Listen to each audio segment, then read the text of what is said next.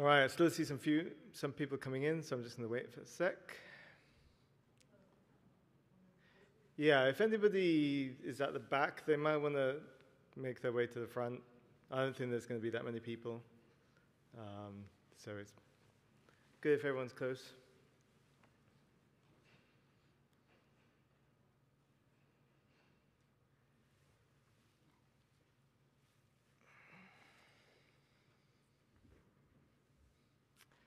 All right, so good afternoon. Hope everyone had lunch and is feeling not too sleepy. Yeah, welcome to the First Time Contribution Workshop. And we're here to learn about contributing back to Drupal.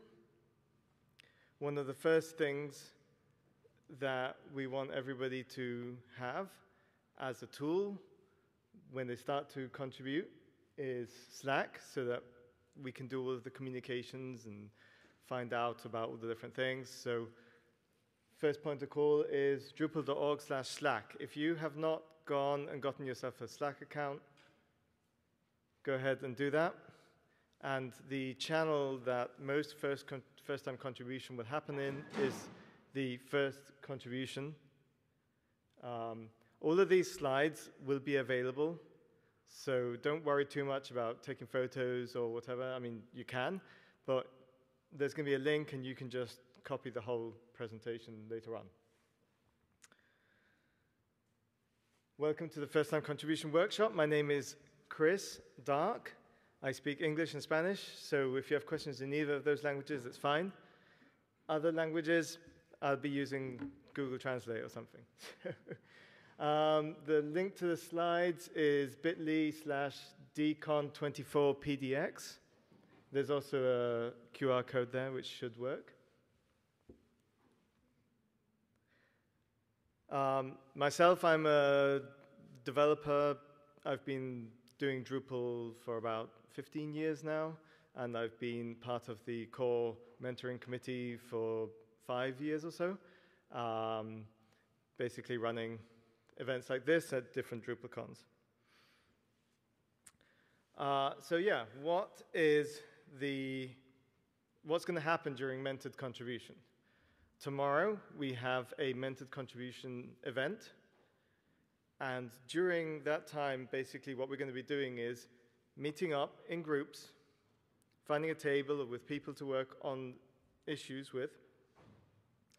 And we're going to be updating the issues, talking about, what we're going to do to fix the issue, deciding what everyone is going to do. So maybe one person is going to do one task, another person is going to do another task, updating these issues, and continuing to contribute afterwards. So today we're going to find out about how to do all of that so that tomorrow we're ready to get going. So this is what we're going to be talking about right now. Why are we contributing? What are the benefits? How can we contribute? There's many different ways of contributing. There's multiple different initiatives for contribution. There's the issue queue, which is one of the core areas for finding contribution needs. Merge requests and tooling. So this would describe who the audience right now is. Somebody who's new to the world of Drupal. Somebody who's been around for years and years, but has never actually gotten around to doing any contribution. Somebody who's done a load of contribution, but is looking for a different way of contributing. Somebody who's maybe done a lot of contribution, but has seen that there's some changes, there's some new tools, there's some new processes, and needs to kind of get up to date with that. Basically, anybody is welcome at this session, and anybody is welcome to contribute. So why should we contribute? So the whole premise of open source is, if you depend upon open source depends upon you. It depends upon everybody using these tools to give back and work on them and help build them better. Every contribution is valued. So we all have like diverse skills in different areas. Something that might seem trivial and meaningless to you might be really difficult for somebody else. Different, languages, different genders, all these different aspects that make you unique, they all provide different skill sets. Contributing makes you also an integral part of the Drupal community, which helps the project move forwards. If it was just like a couple of people in the room and everybody else is just consuming, we would not be in the situation that we're in right now. One area that we don't often talk about as much is, why should agencies contribute? So companies that are using Drupal as an open source project, they should give back. Basically, in part to give thanks for the tools that they're using, that they're making their living with, but also it also helps them build their team better. So a lot of companies, they'll be like, oh, I don't see the point in contributing. And we use these products, it's cool, we build the websites, but I don't see what the value is in giving, doing contrib. There's a huge amount to be learned by doing these contributions. So even if, like, say, for example, you do code or you do documentation, and then you turn up to one of these events and you do some contribution, and maybe it's a contribution in terms of testing or something else that you've never done before, you're learning a new skill. So all of these things are super valuable for people, whether it be on their own or as a part of a company team. But also, people love to come to these events. So it's definitely a lot of bonuses for why agencies should contribute.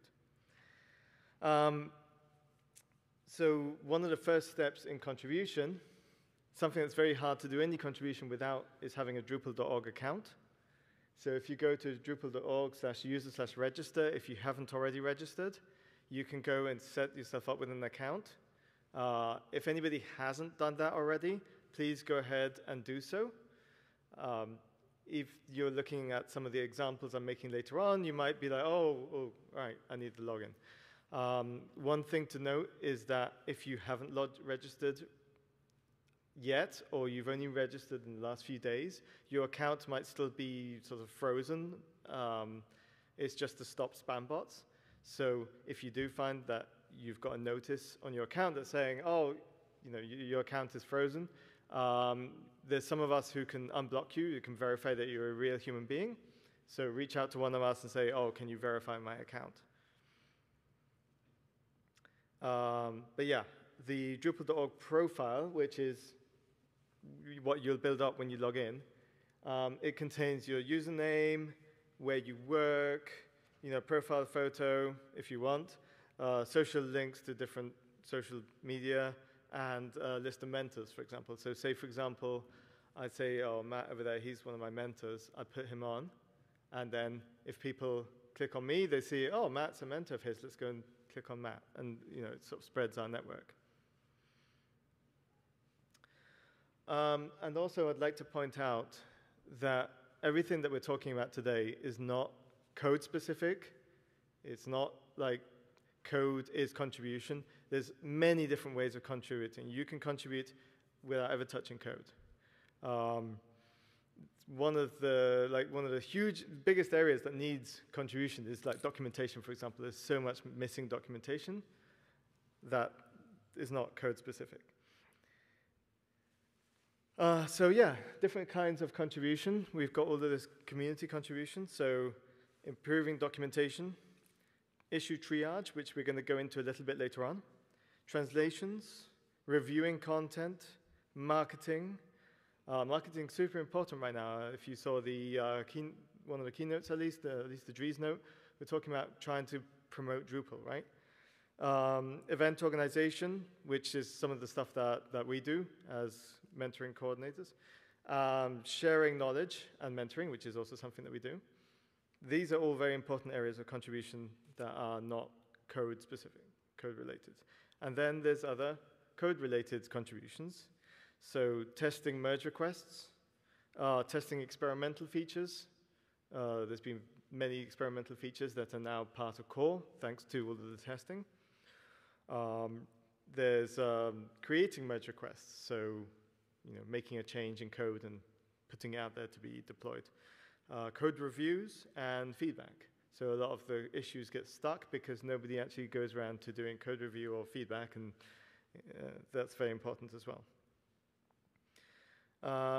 In terms of documentation, and we can use documentation in two ways. We can contribute back to documentation, but we can also use documentation as part of the work that we're doing. So if we're trying to accomplish a task as part of contribution and we read some documentation about it, we maybe want to go to the documentation site to read about that. But then also when we're reading the documentation, we might spot that there's an error, and then we might want to edit that documentation. So we're doing kind of like two forms of contribution at once.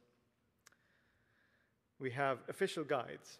Official guides are curated, they're governed by the maintainers, and they are held to a slightly higher standard of editorial process than the community guides. These are the Drupal user guides, the evaluator guide, and the local development guide. And they are slightly harder to edit. If you want to edit one of those, you have to provide a patch in an ASCII doc and push it into an issue queue. It's a bit convoluted. So these don't get edited as often as the community guides, but it's still possible to do so. That snippet that's there is at the bottom of the curated guides. So if you see that and you click through the links, it'll tell you how to do it, but it's not as wiki-like as the community guides. I'll show you in a minute. The community guides is community documentation. It can be freely edited by anybody who's got a Drupal login. So there's the Drupal guide, which is like a catch-up for 8, 9, and later. There's a developer guide, which includes documentation about tools, processes, so on, and an API guide, which covers all of the different APIs. When you go to one of those community documentation areas, you should see, when you're logged in, that there's a little edit button with a pen on it, and if you click on that, you can edit the page, you can change some text, you put in a reason for your change, and you can submit it. And right away, you'll see the change. Obviously, if you abuse it, you're going to get called out on it, and you'll probably have your account blocked. But if you are making meaningful changes, it is greatly appreciated.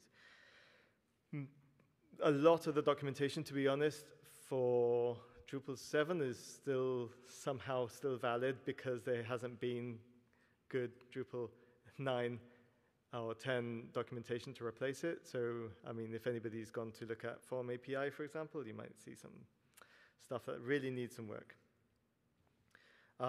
There is also contribution or contrib documentation, which is external documentation pages or internally in the repo of contrib modules. So that's another area where there's documentation that's not on Drupal.org necessarily, but it's still an area where contribution is valuable or where you can find documentation. So there's also the Drupal.org documentation, which covers a lot of things like setting up user accounts, content guidelines, moderation, GitLab integration. All of these guides are also community guides, and you can also update them. And yeah, they'll help you navigate how to use the site and how to use the tools on the site. Another area that's really valuable for contribution is the translation site. So that's localize.drupal.org. And on there, if you log in, you go join a team, you can say, I speak Spanish. Or Spanish is pretty much completely translated, but other languages may vary. You can read up the documentation of, somebody will have documented what is needed and, what the gaps are. And there'll be basically a list of text snippets, basically, which you can go in and translate. So you can translate a piece of text, or you can review somebody else's translation. You can also moderate translators.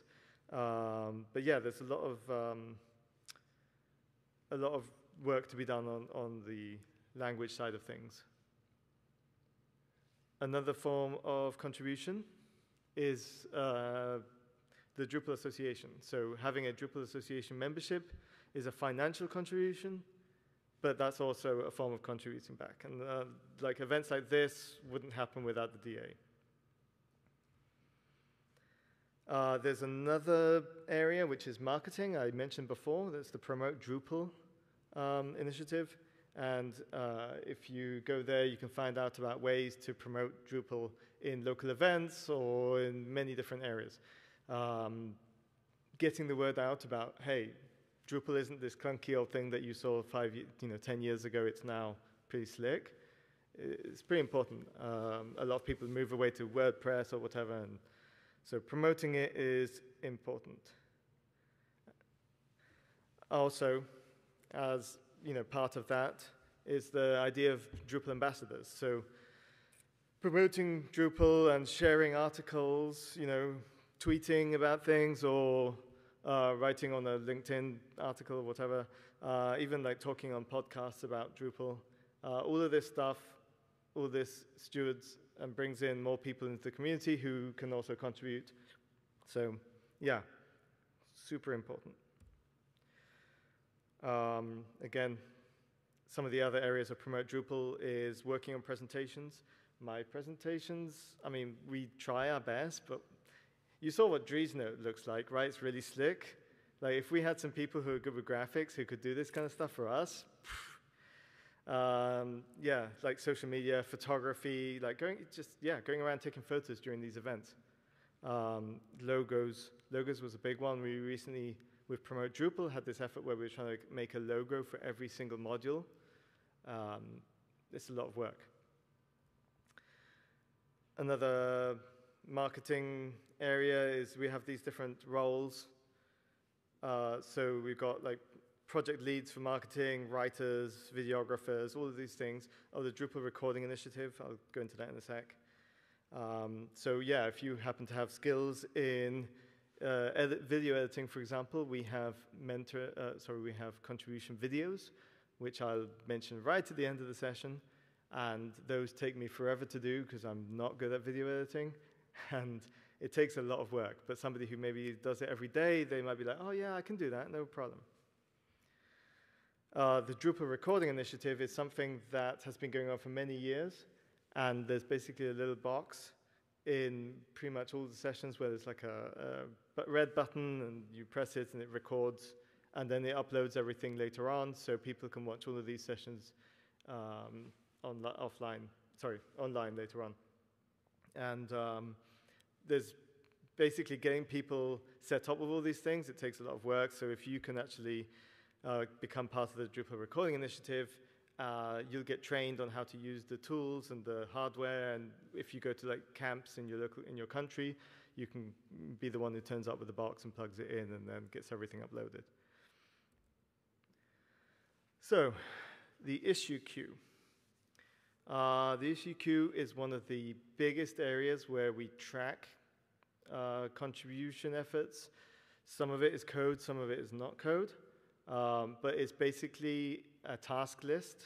Think of it like a Jira or something like that. And it's the place where we put in pretty much all of the work that we need to do. Even stuff that's outside of like Drupal.org. Say, for example, we've got like some marketing efforts or something. We might make an issue in the issue queue for it, even though if it's something that is just to track the effort. We are going to go into the issue queue in a second, but we are really going to focus on core, not contrib. So there's two different sides to the contribution, core and contrib, and I'll go into what those are. So the stuff that's on Drupal.org it contains both core and contrib, right? So core is the part of Drupal which is the Drupal itself, right? The basic fundamentals of Drupal. And then contrib is all of the additional contributed modules and themes and things like that get added on. You wouldn't be able to do very much without the contrib modules, but for the purposes of the mentor contribution, we'll be looking at the core stuff, not any of the contrib stuff. It's a bit too much to work on otherwise. So in terms of what we're looking to work on for these contribution events, we normally suggest when you're looking at using the issue queue to start small, right? So finding an issue to report, updating an issue, maybe just changing the state from, needs work to review, triaging issues, which means basically going through and checking if an issue is still relevant, so on. Creating merge requests, that's a bit more, where you're actually making a change and requesting that to be pushed up. Providing feedback on other people's changes and testing other people's changes. The issue queue itself for core can be found at drupal.org/project/issues/Drupal. So this is the list of issues for Drupal core. If you go into a contrib module within Drupal, you'll find it also has its own issue queue, but this is the issue queue for core. And if you go to bit.ly/Drupal-novice, you should find a filtered list, which is issues that have been tagged novice. So the novice tag is basically a way that we tag issues that we think are somewhat, accessible for first-time contributors, rather than something that has been stuck in limbo for 8 years and needs, maybe $10,000 of work from a company to get out the door. We don't want people who've never contributed before, getting way deep into something and not being able to understand what's going on. So the novice tags are a good place to start. That doesn't mean that every single issue that's tagged as novice is still a good starting point, which is why we do issue triage, and I'll go into that in a minute. Some things that used to be marked as novice maybe have become a bit more complicated. But yeah, the issue queue itself, you'll see up close that it's got title, it's got status, priority, category. So the status normally, if it says needs work, needs work. If it needs review, it needs, you need to go in and actually review the changes that have been made. Active, that there isn't actually potentially any work done on it yet. There'll be a version, so ideally, this screenshot's from a while ago, so it shows 9.3, but you'd be looking at stuff that's 10 or 11. It's got a number of replies and last updated. Those are pretty important. If something has 5,000 replies and was last updated 2 years ago, that might not be a great candidate for something to work on. If it's got 1 reply and was updated yesterday, that's probably a good one.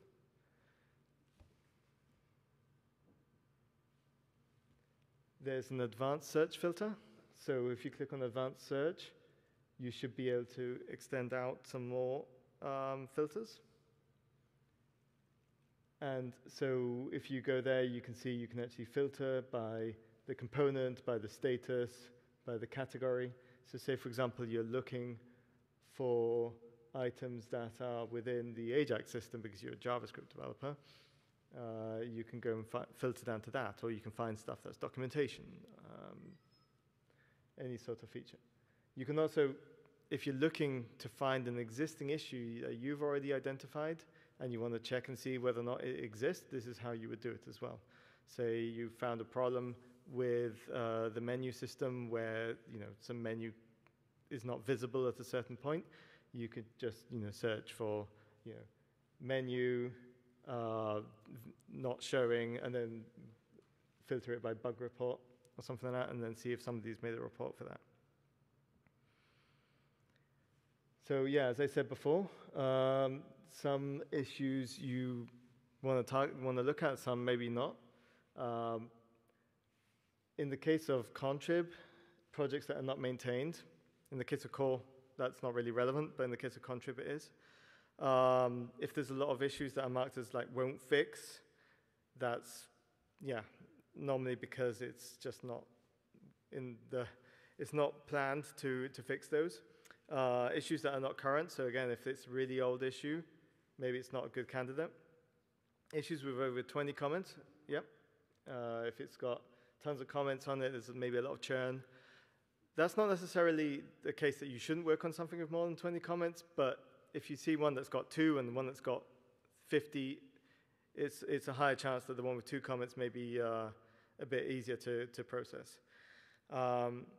Something that's been changed a lot, so if it's gone from needs review to needs work to needs review to needs work, it's probably because there's maybe something isn't right in the requirements. And also, something that's critical is probably going to be a bit harder to deal with than something that's a minor. So, merge requests. For those of you who have ever dealt with patches, hands up if you've dealt with patches. Okay. Hands up those of you who've dealt with merge requests. Okay, cool. There's a sort of even number there. Yeah, so we used to deal with patches on any of the changes that were actually affecting the code base. And as of November 2020, we switched to merge requests. For anybody who isn't clear what a merge request is, basically, we take a fork of the Drupal project, we create a branch on that fork, we make a change in that branch, and then we make a merge request to pull that change back into the Drupal project. Oh, and there is a video about that, and amongst all of the videos, there's a video about merge requests. So, the anatomy of an issue. An issue should have a lot of different metadata, which is pretty important. You've got a title, obviously. The title, sometimes we see an issue that's got a really confusing title. Like they've put too much information into the title, and it's almost hard to comprehend. Sometimes it's only got 2 words, and again, it's like, I have no idea what's going on in this issue. So the title is very important to have it right. There's the category. So, that'll define if it's a bug report or a feature request, so on. There's a priority, which we've seen before, and the status, which tells you what state the issue is in. There's a version, which will tell you which of the dev version of the project it's in. So, yeah, if you're looking to work on something that's, recent version, and you see an issue that's 7x, there is still some in there. Probably just leave those alone. The components, so there's different components that you can work on. And all of these things just help you narrow down to something that you can find something that you might be interested in. There's tags, which we saw, like the novice tag. And then assigned. So for any of the core issues, please don't assign any issues to yourself. The only people who would assign an issue to themselves is like a core maintainer. Within contrib modules, you can assign them, an issue to yourself if you're working on it, but within core, they should never be assigned to anybody. We'll go into how you can kind of take ownership of the issue for a few, for a short period of time, but it's not by using the assigned. And then you have a summary, which should contain like what the problem is, the motivation, what is the proposed solution, the next steps, and so on. And there's various different templates for the summary. One of the important things that we have is the metadata, so like needs documentation. Maybe we find an issue that looks great, and it's got a valuable piece of code change in there, but it's not clear, or it needs some doc block, for example. You might want to add a tag needs documentation. And then somebody who's looking for documentation work, they could scan through the issues and find an issue that's tagged needs documentation. And they go, I'm good at documentation. As I said before, there's templates for the issue summaries. And so we'll be looking to see something along the lines of that. You have a problem or motivation. You've got the steps to reproduce. And the steps to reproduce, they would normally be very specific steps, like, go to here, click on this, load this, install this, so that people who are maybe not used to doing contribution, especially for these novice issues, don't get stuck trying to replicate the issue, that it's very clear how to replicate it, right? Like, we all know if we do this at work, if we spend ages like spinning wheels trying to find how to replicate a bug, that's not good. The proposed resolution. So if somebody's created an issue and they know how to do it, they just don't have the time, or they know what needs to be done, they can put a proposed resolution in there. You've got the remaining tasks. So the remaining tasks should always be kept up to date. One of the things that happens in a lot of issues is that you'll see nothing in the remaining tasks, and you'll see 50 comments, and you have to kind of read through all the comments to figure out what is left to do. So updating the remaining tasks and saying, okay, I've done everything, but I haven't created the tests. So, okay, create tests, run testing, get this RTBC'd. RTBC, by the way, means reviewed and tested by the community. You'll see that acronym floating around. That's quite an important one for getting these things released. UI and API changes. So if you're making a change that affects the UI or the API, it needs to be mentioned there because there could be some accessibility issues or whatever that need to be tracked. Data model changes, the same. If there's any change to a data model, probably for most of the novice issues there won't be, but anything like that would be in the summary template. So there's these different templates, and you can choose like a bare one, a documentation template, visual issues. They would have slightly different prompts and slightly different titles. So if you're creating an issue and you know it's a visual issue, you choose that one, and then it will fill in like the titles for you to complete. And that one's kind of handy to prompt you to make sure that you've put in the information that's required. So for the summary, you should be able to understand the issue and the current status of the issue, right? It shouldn't be a lot of work to figure out what's going on. So short, clear sentences, markup if possible for any code snippets that you put in there, or CSS or whatever. Identify the key points, bullet lists and things like that. Links to comments that people have made on other issues. UI and API changes, they can be left as TBD if you haven't determined anything yet.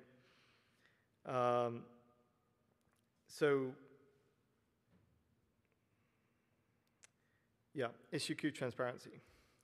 Basically, one of the things that we want to be aware of is that there's a lot of people working on these things, possibly at the same time, possibly with different skill sets, right? Not everybody is familiar with all of the right things to do, and even people who should know better sometimes make mistakes, right? We all do.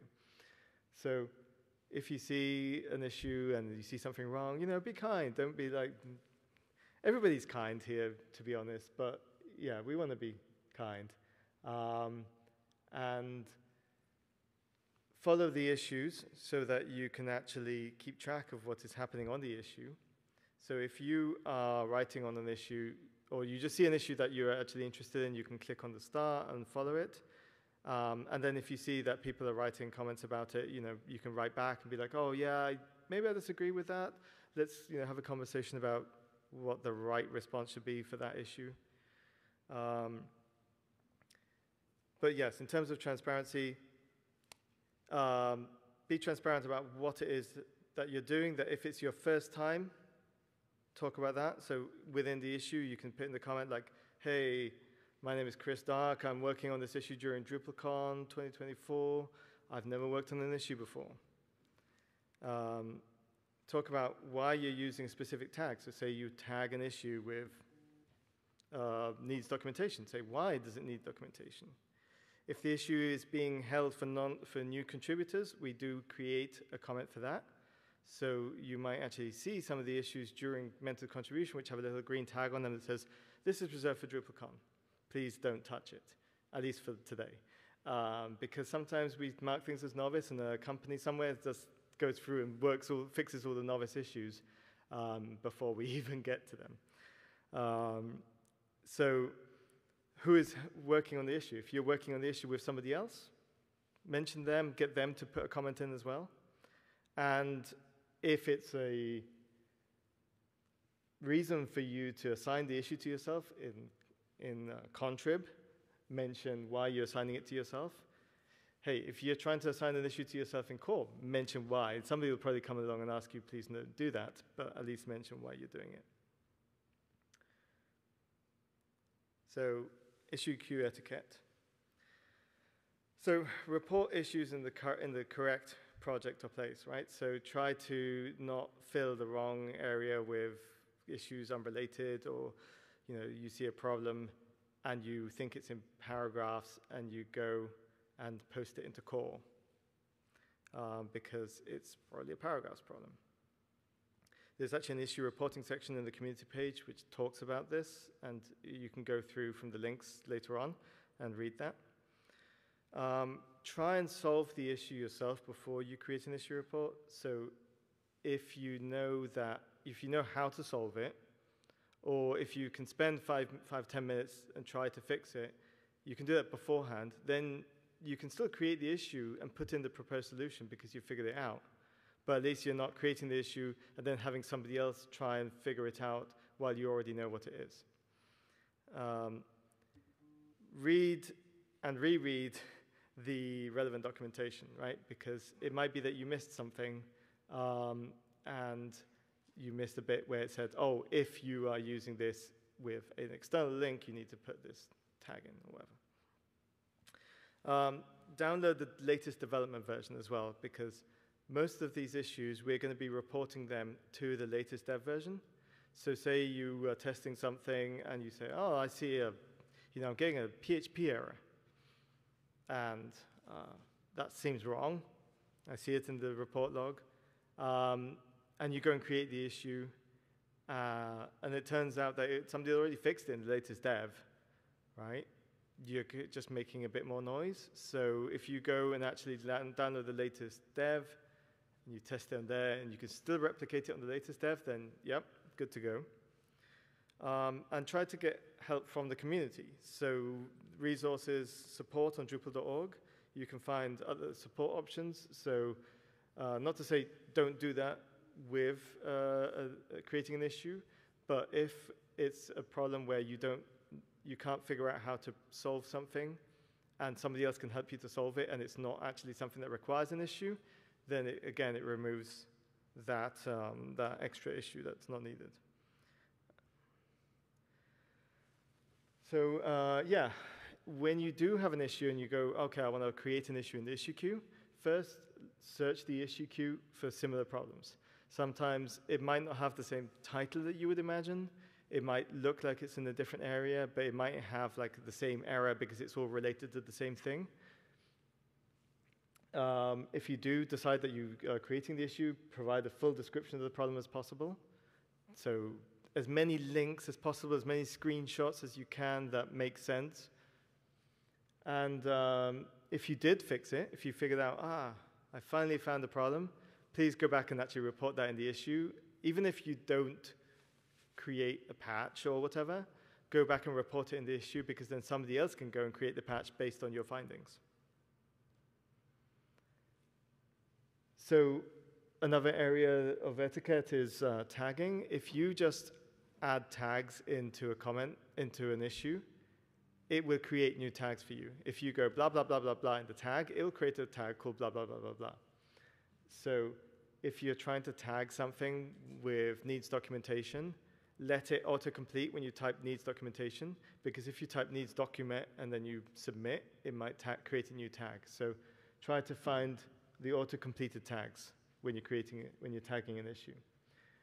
There's also guidelines for when to assign an issue to yourself, and there's a link there in the slide. You'd be able to click to that when you access these slides. And yeah, just remember, if you are not a novice, you don't consider yourself a first-time contributor or a novice contributor, try to leave those novice issues for them. Another area of issue queue etiquette is don't report security issues in the regular Drupal issue queue. Because if you report, I found a backdoor into Drupal, and somebody sees that, they could use it for nefarious purposes, right? So there's actually a security issue reporting procedure. So don't hijack other issues, posting your question somewhere, considering it be more logical to, create a new issue. So just jumping into somebody else's issue and saying, oh, what about this and what about that? If it's not, part of the same problem or the same issue, create a separate issue. Don't mark an issue as reviewed and tested by the community. So this RTBC, I mentioned it before. When an issue has already been resolved and it just needed testing and people will test it, they'll review it, test it, and if it is good to go, they'll mark it as RTBC. And if you mark something as RTBC and you haven't tested it before to check and see that it actually works, and one of the core maintainers goes, oh, it's been RTBC'd, I guess it's good to go. Maybe when they go and check it, it's going to waste their time if it turns out that you didn't even bother to test it and you just marked it for some reason. So be aware, RTBC, you need to test it. And one of the other ones is there'll be markdown files in some places, like readmes. If there's a readme.txt, don't just rename it to readme.md because it'll need other formatting changes. So it's one of those things where people sometimes they'll upload a README and they don't get around to doing that. Another issue, another thing to avoid is changing the statuses from fixed to closed fixed. Basically, closed fixed is different to fixed. So fixed is automatically closed as fixed and removed from the list of open issues after 14 days. So yeah, leave it as fixed. Now, don't open a merge request or upload a patch on a fixed or closed issue as well, because that is, if it's already fixed, it's going to create more noise and stuff if you're creating new merge requests on that. Also, don't create a merge request without adding any code. Wait until you've got some code to create a merge request. Otherwise, somebody else will go in and say, oh, there's a merge request, and they'll try and test it, and there's nothing in there. Obviously, we're seeing a lot of use of AI nowadays. We're seeing use of ChatGPT to create code and things like that, and Copilot and all those things. And it can be very powerful. It can be very useful. And you might be like, oh, I'd rather use, hey, ChatGPT, how do I write a piece of JavaScript to, make this pop up? And it'll produce something. And you go, oh, that seems to work. I'll paste that in. If you are going to do something like that, it might work. Great. But clarify in your comments that you've used AI to generate that piece of code. Review and test it carefully. Actually read what it's doing, because the AIs, the language models will often hallucinate, and they might pull in some code from Stack Overflow that does who knows what. Use some human intervention to actually correct things, right? Don't just copy-paste blindly. And if we see that there's like bulk use of AI in, putting in code into issues, you might get banned. So as long as you're clear about what you're doing and you say, oh, I use Copilot to help me with this, that's great. In terms of the tools that we will be using, there's various different tools, and they can all be found on drupal.org/tools. What we will be using tomorrow, primarily, is DrupalPod. So DrupalPod is based upon Gitpod, which is basically like a cloud development instance. There's also local development environments, so you can use DDev, or Lando, or Docksal, or something like that. So if you have your own development environment already, and you're happy to use it, that's great. We use Tugboat for testing, for previews, and simplytest.me also for testing and for testing patches, spinning up versions of Drupal just to try something out. So what's DrupalPod? Basically, yeah, it allows you to run Xcode or VS Code or PHP Storm with Xdebug, live previews, all of this stuff on the browser. You could even do it on your iPad. So you download an extension on Chrome or Firefox that allows you to, that spins up these instances. And then you would go to any page of an issue, so a core issue or module or something like that. And then you go to the DrupalPod extension, and you would choose a patch or a fork, and it would spin up this development environment for you. Sorry, I need to switch to a short video. Let me see how I do this. How do I switch to put my video on? I might need to. Sorry, I need to make this exit out. Okay.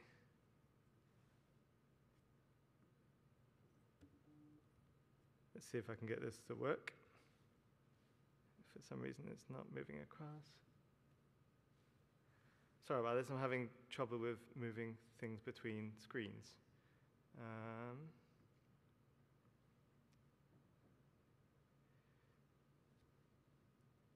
If only the visual AV guy was here.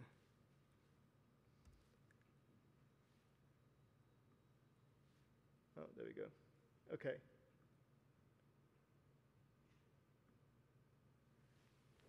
So yeah, we would go to DrupalPod.com. That takes us to the GitHub project. And there you could click on the download. I've already got it downloaded on mine. And then it'll give you a little extension. So then we're going, in this case, it's just a example issue that's like a playground. It doesn't have anything really in there, but we've got a fake issue fork and a merge request in there. So the tool would allow you to choose the issue fork, and we choose Drupal 11 in this case, which is what it is. We choose the standard profile. And then we log in with GitLab or GitHub. And the first time we do it, it's going to prompt us to actually authorize Gitpod with our account, with our Drupal.org account. And then there's a few other options. You can choose different editors and things. But the defaults are fine. And then it will basically spin up this cloud development environment. And I will be running this video through a bit fast because it takes a few minutes sometimes. So you'll see there in the command line, it's receiving objects. It's basically running ddev behind the scenes. So in a minute, I'm going to be doing a jump cut towards the end so that you're not staring at the screen forever. But yeah, it downloads all of the different ddev tools.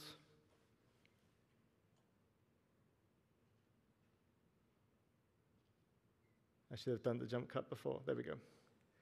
So it says it took 77 seconds. It felt a lot longer than that, but there we go. So we have a live preview on the right. And that live preview, we can share it with other people. We can send them the URL. We've got all of the code in there. In this case, there's no actual module code, so it's empty. But it's got the core in there. And there's instructions in that editor bit, the contributor guide, where you can just follow through the instructions. We can also share the workspace, so we can actually share the editing experience with somebody else. So say you want to do code, like shared development, you can do that. I think that's the end of the video. Now I just need to get back how do I get back to the other one? Oh yeah, there we go.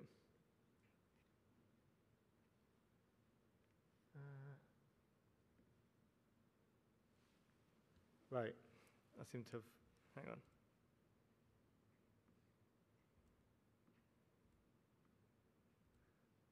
I think I've lost my developer notes. Sorry, my slide notes. Okay, yeah, so, pardon me, I can't seem to switch slides anymore.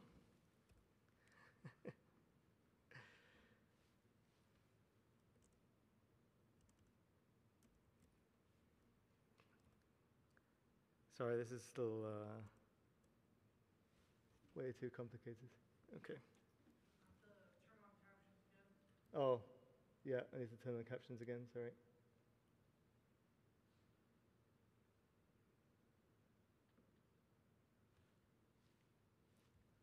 Okay, so as you saw, we used a fork, merge request, in that DrupalPod example.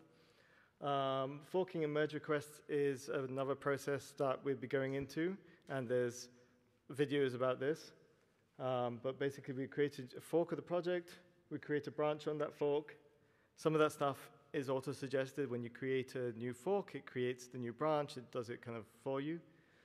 You make changes. You make a commit on those changes. And then you can open the merge request. And if everything passes, if everything tests correctly, the branch in fork is merged into the project. Strategic initiatives. One of the areas that we do need a lot of contribution with is strategic initiatives. Project Browser is going to be there tomorrow. They've got a lot of work to be done. I don't know if you've seen Project Browser being mentioned, but there's a lot of work to do for that, and they'll have a couple of tables. There's other strategic initiatives, of course, Easy Out of the Box, various other ones. I've kind of forgotten now. I don't have my notes in front of me anymore. And then there's community initiatives as well. So community initiatives, if you go there, you'll see a list of different community initiatives, including Promote and things like that. So if you go to that link, you can read off about different areas to contribute in the initiatives. So all of the videos that all of the topics that we've talked about here are actually in videos on YouTube. So if you go to bit.ly/Drupal-contribute, you should be able to see a playlist of all the videos. Now, bear in mind, I made these videos during COVID, so things might have changed a little bit. Some of the versions might be out of date. The DrupalPod video is slightly out of date. Hey, if you do video editing, let me know. The video playlist includes issue forking, documentation, all of these things. And then there's a list of links on these slides, which you can access from when you load them. So how to search on the queue, how to extend Drupal, issue tags. These are links to different areas of documentation. So if you access the slides from the QR code, you should be able to go and click on these links. So yeah, thank you very much. Here's the link to the slides. Great if you could see you guys tomorrow, everybody, at 10:30, I believe, is when we start Mentor Contribution. And if you want to see this presentation again, we'll be running it twice tomorrow, so I need to drink a lot of water. Thank you.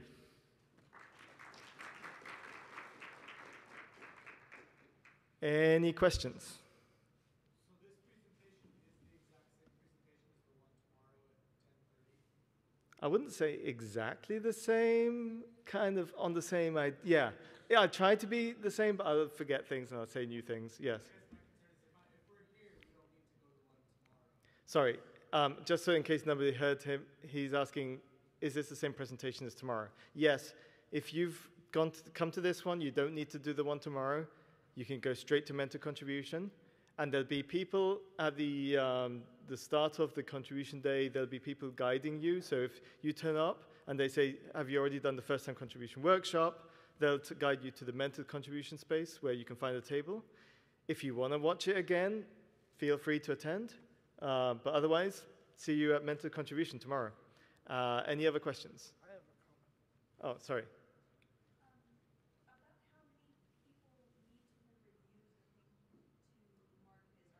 How many people need to have reviewed the thing to mark it as RTBC? So, yeah, I mean, basically, if you've reviewed it, you could say, I've reviewed and tested this. If nobody else has actually looked at it, maybe you just say, I've reviewed it and tested it and it looks good. If you're the second person, maybe you could like mark the status change. That's a very good question. Somebody else?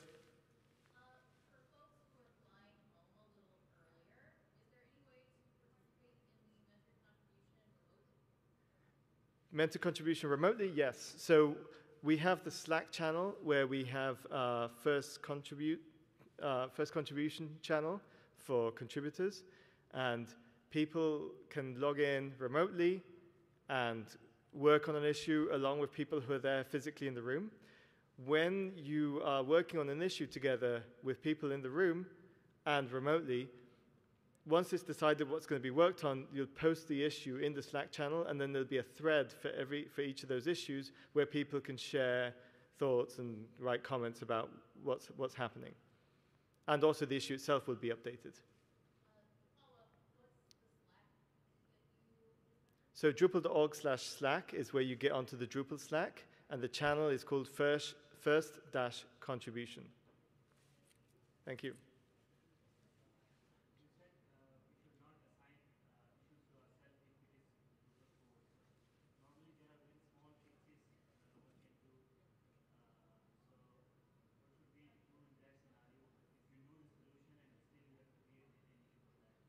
So if you know the solution and you're working on it, is that what you said, sorry? All right. So yes, if tomorrow during the mentor contribution, you would be working on the issue, so you would be updating the issue with your name, and with everybody working together on the issue is going to update the issue with their name. So I would write, my name is Chris Dark, I'm working on this issue during DrupalCon 2024, I'm available to work on it for the rest of the day. Maybe I'm working on it with Matt, and Matt is also going to put a comment and say, I'm working on this during DrupalCon 2024. I can work on it till the end of the weekend, because he's got nothing else to do. So then anybody else coming in and looking at those issues afterwards, if they see on Saturday that comment, they'll be like, okay, somebody's still working on it. If they see it on Monday, maybe they'll be like, oh, hey, no one's working on this anymore. But by putting your comment in and saying you're working on it, and you're saying what your expectations are about how long you're going to work on it for, that should provide anybody else looking at that issue with knowledge of, if there's someone currently working on it. Again, also, when you're working on these issues, you would keep them updated. So you'd say, we have worked on this, we found a solution, we're currently creating a patch, blah, blah, blah, or merge request. Yep.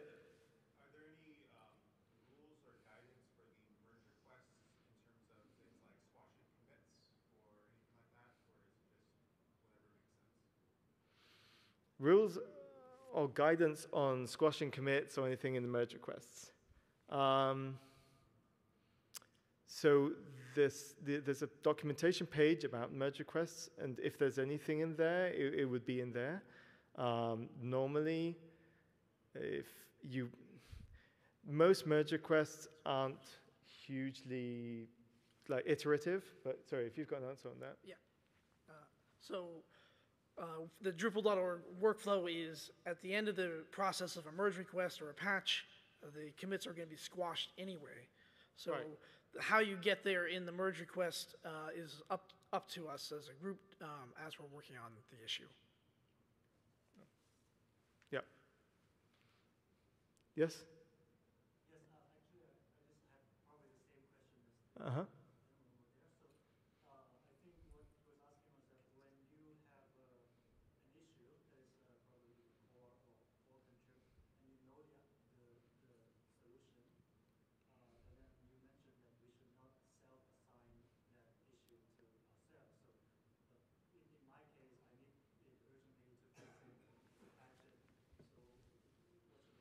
So if you are working on the issue, just put, I'm working on this issue. Yeah, so I know the solution to that small issue, and I want to fix it. But you mentioned that we